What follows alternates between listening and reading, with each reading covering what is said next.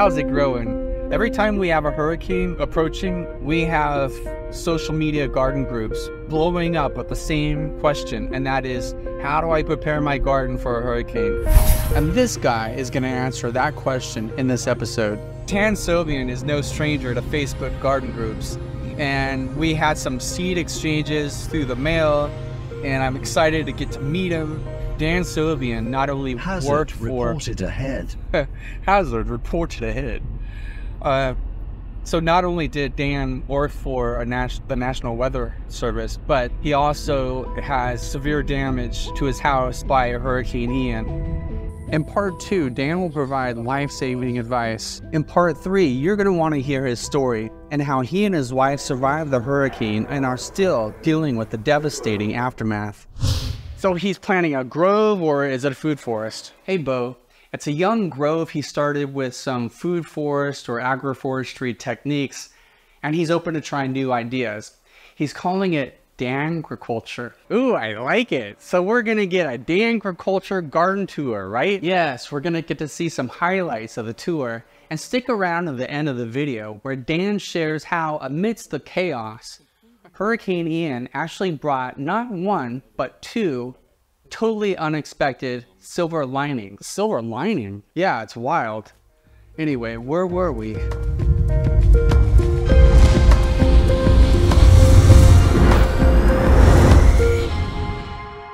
were actually able to get access to the island within 2 weeks. After leaving my car at the apartment where Dan and his wife were living until they moved back to their home, The road going up to them. Dan and I headed over to the island. Oh my gosh. I was astounded by the significant amount of damage 9 months after Ian's impact on Florida's southwest coast. I retired from the National Weather Service. My goal was to have a small hobby farm, grow mangoes and other kind of tropical fruits. And lo and behold, I get hit by a hurricane about 1.5 years after we moved here. Did a lot of damage to the house, did a lot of damage to the trees. These all survived the storm. The one that was there did not survive.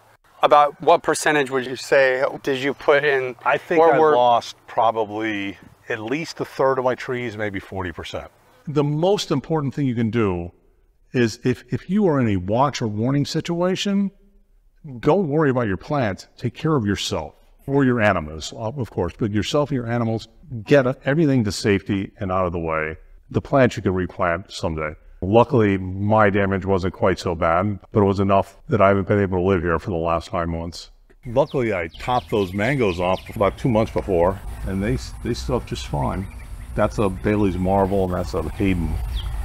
Near the beginning of hurricane season, or certainly after you pick the fruit off your tree, prune the trees back. I mean, it's advice the University of Florida gives you. It's just the smart thing to do, because they won't topple if they're not just a big sail. I burn it, and I went out and got a couple metal barrels, and I put them up at a 45-degree angle, and I stuff the stuff in there, and it burns in a low oxygen environment, and then it leaves behind charcoal. So all that carbon that was in the air that the tree took up, instead of like composting or whatever, it is now charcoal. It's going to be carbon in my ground for thousands of years. And I activate it, then I mix it into my compost, and then I mix that into my garden.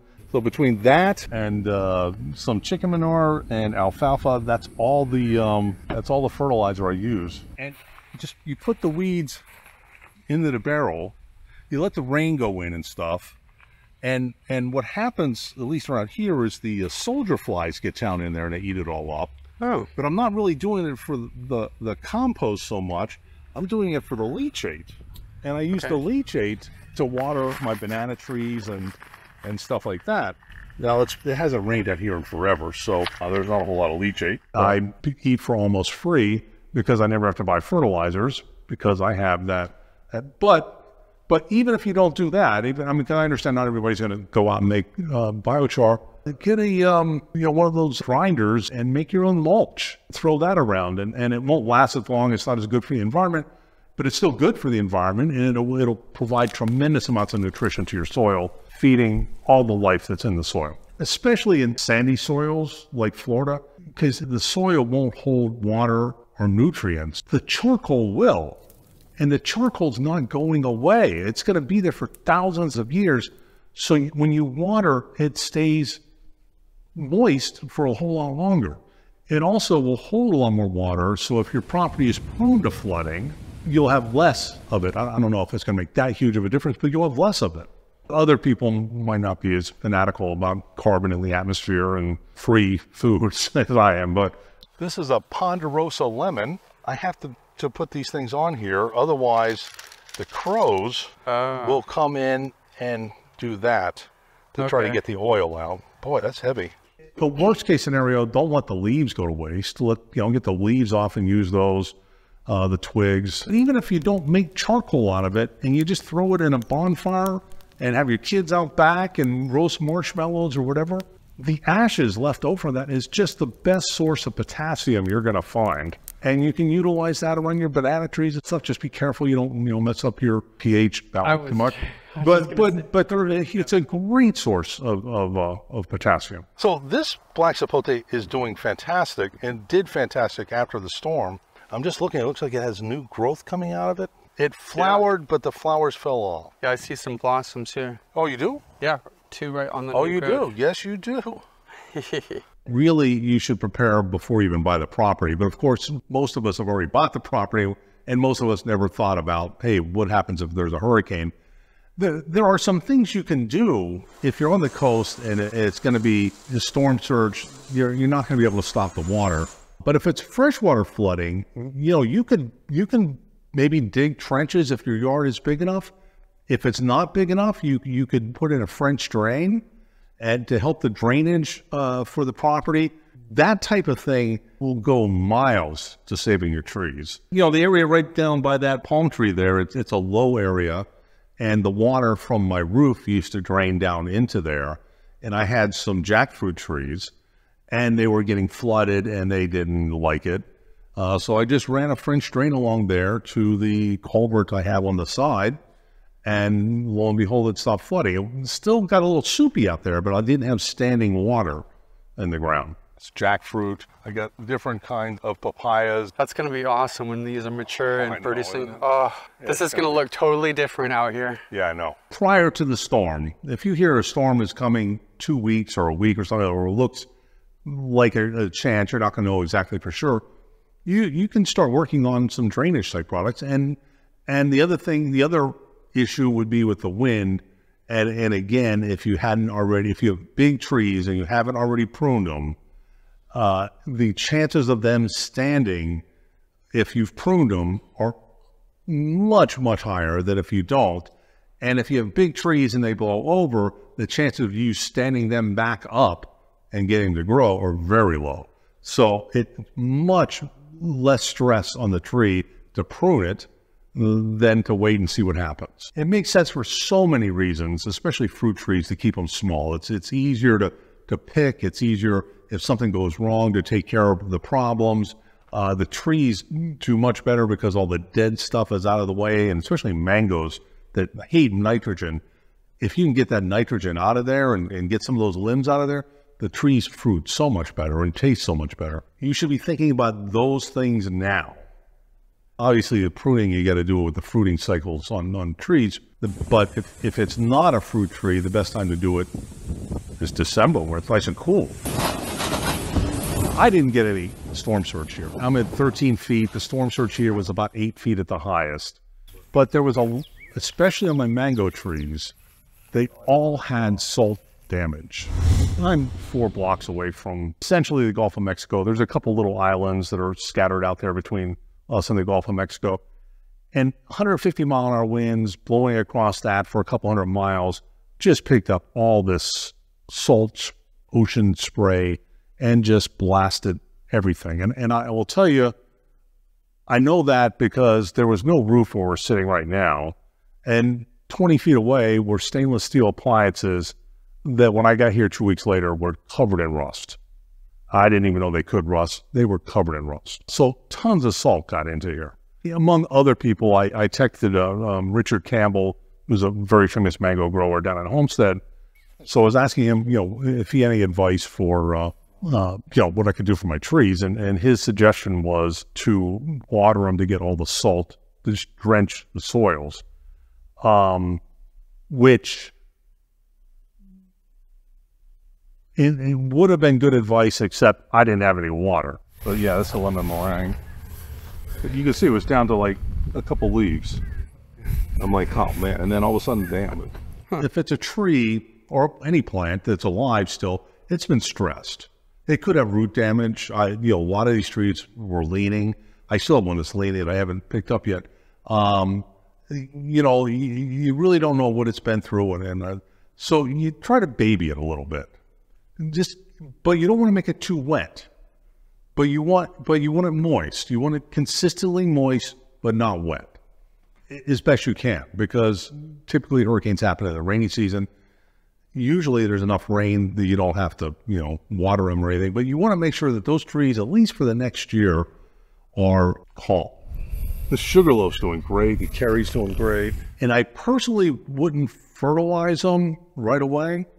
You want them to settle. You want the roots to get reestablished. You don't want a whole lot of foliar growth. You're going to have to deal with them not looking good for a while. So that one is still the only one that really hasn't responded since the hurricane.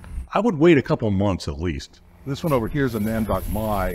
It's coming back above the grass, but it was struggling.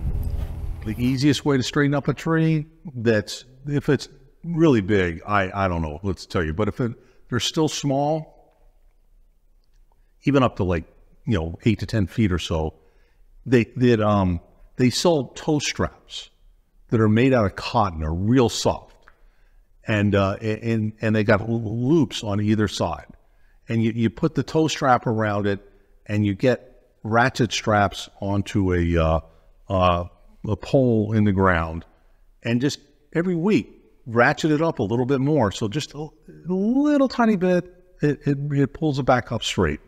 And that's the least stressful way to straighten up a tree, and it's also the least stressful for your back. You're just doing a little ratchet there. So some of them you're just going to have to make a decision to cut your losses. You can always replant trees. In fact, it's a good thing to replant trees. Sometimes it's good to take them out and put a new one in, so you get that fast growth again. And I don't know if you've ever heard of this. This is a dwarf jack called a cantaloupe. Oh, okay. So the storm didn't kill these, but it did kill a lot of your jackfruit. It killed all of the jackfruit except for this one over here, which was a seedling, and it came back up from the roots.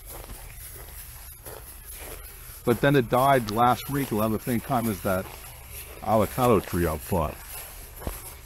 It was dead. I was going to replant, and then it came back up from the roots, and then it died again. So that was the only one that survived, and obviously it didn't actually survive. That's another fig. That did fine. One of the other interesting things that happened after this storm, I have no idea why, and it didn't just happen to me. Everybody around here was talking about it, is seeds blew in from everywhere. In fact, I was pretty good with my garden of keeping it weed free, and it's impossible right now. There's so many weeds that just the seed bank is just full. After the storm, I didn't have a whole lot of time to plant things. I didn't plant any tomatoes. I had 5 different varieties of tomatoes growing in my yard. Beefsteak tomatoes, Roma tomatoes, cherry tomatoes, Everglades tomatoes. Just came out of nowhere. It's a legume. You can tell by the flowers that it's in the pea family, and it's native to the Caribbean, and it's invasive here. but I never had them before, and they popped up, and I figured, well, they're probably fixing nitrogen, so I'll leave them there. Mm-hmm. The best I can tell is the storm destroyed a seed bank in Cuba, and they came across. I don't know what happened, but they're just plants that I've never planted before in my life were growing on the property. And a lot of them were food plants that I was able to get food from. I never planted a tomato. I had tons of tomatoes.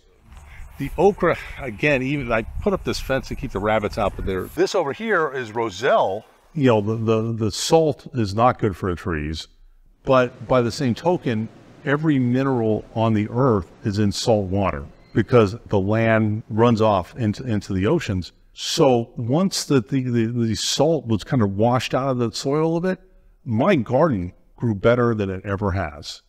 it is just loaded with all kind of minerals and stuff. The fruit was so much sweeter, and it was really good. I've heard this before. Yeah, no, it's excellent. And I guess that's why people use fish emulsion and kelp and all that stuff, because it has all those minerals. I was looking for a Barbie pink guava. I couldn't find one anywhere, so I got that one up there. It's called tropical pink. I got this one, it's the ruby red. And then finally, a couple weeks ago, I found the Barbie pink. But started making tea out of the leaves, and I love the fruit. This thing has just been taking off since the hurricane. It's had 3 flushes of growth.